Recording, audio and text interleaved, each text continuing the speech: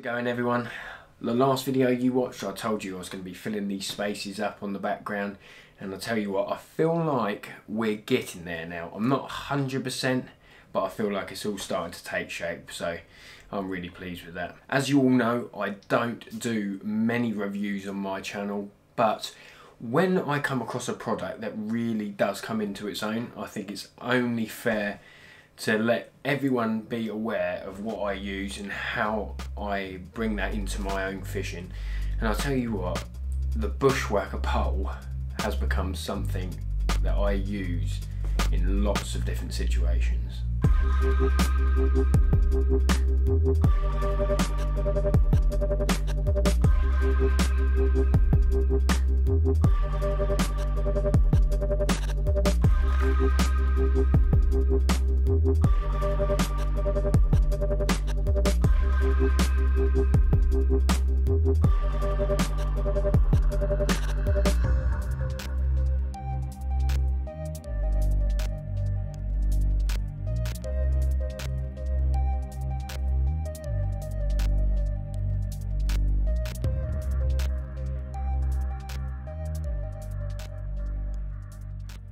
So let's get into it.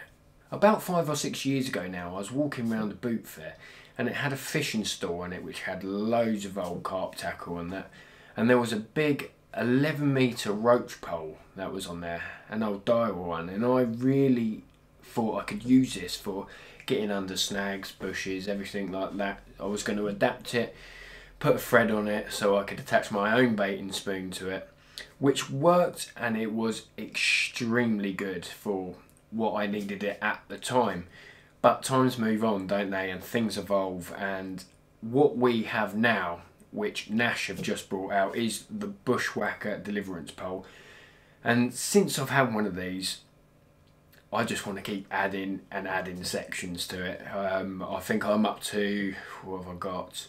I've got 20 sections, and I just want to get even longer with them because it's just endless, the spaces and the captures that you can get from using one of these in your fishing. You know every time you drop that bait in that spoon, you know you're fishing.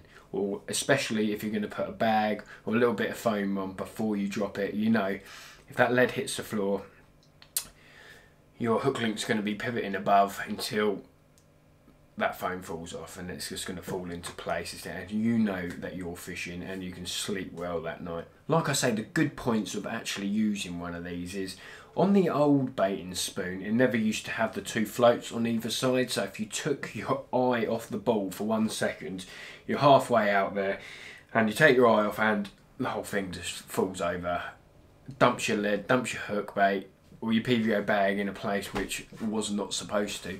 And the good thing about the Nash one is you can take your eyes off the ball, you can put it down, and it just does not flip over, which is an excellent advantage with using this one. And like I say, on the other one I could only get 11 metres, and I think Nash have said that you can add sections on this which can bring it up to 45 metres. I mean, imagine that. I'm still trying to get hold of some extra sections for myself so that I can keep bringing the game, do you know what I mean? So I just want to get to all the spots which you can't cast to on lakes, because it really does give you an advantage. And it is something that I'm going to be bringing to my game, bringing to my fishing through the winter and late autumn, because those fish, you know as good as I do, that those fish in the winter, they shoal up, they find cover, and if you've got places on your lake, on your rivers where you know that they're going to be shoaled up and you just can't get to them, one of these really will come in handy, and I guarantee through the winter your catch rate is going to go up. So like I said guys, only a short snappy video today, but it's well worth it. So check it out, get yourself one on order, and we'll see you in the next one.